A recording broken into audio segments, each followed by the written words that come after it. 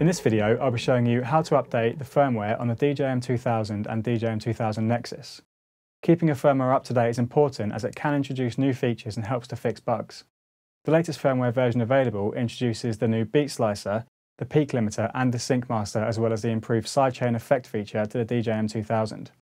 Before doing the update, check the current version on your product.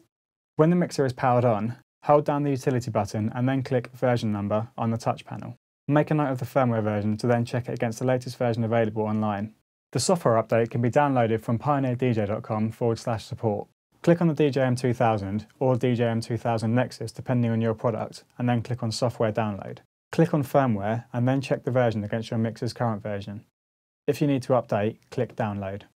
Once you've downloaded the firmware, with your mixer switched off, connect it to your computer with a LAN cable. Ensure no other programs or applications are running. While holding down the beat effect and remix effect on-off buttons, power on the mixer. Open the firmware installer file and it will connect to your mixer and then begin the update automatically. It's important not to power off the device during the update as this may cause issues. You will see the update's progress on the touch panel display. Once it has finished, restart the mixer to complete. As the firmware update is done over a LAN connection, you may have some networking issues. Follow these steps to avoid them. On Windows, go into Control Panel. Open Network Connections and then right-click on the LAN device and then click Properties. Select Internet Protocol TCP/IP and again click Properties. Then select Obtain IP Address automatically and Obtain DNS Server automatically.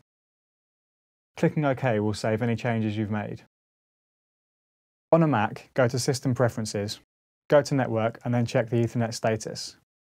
Green means everything's OK, yellow means there's a device connected but there are connectivity issues, and red means no device is currently connected or recognised.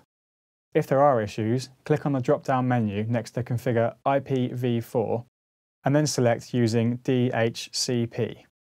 Closing the system preferences will save any changes you have made.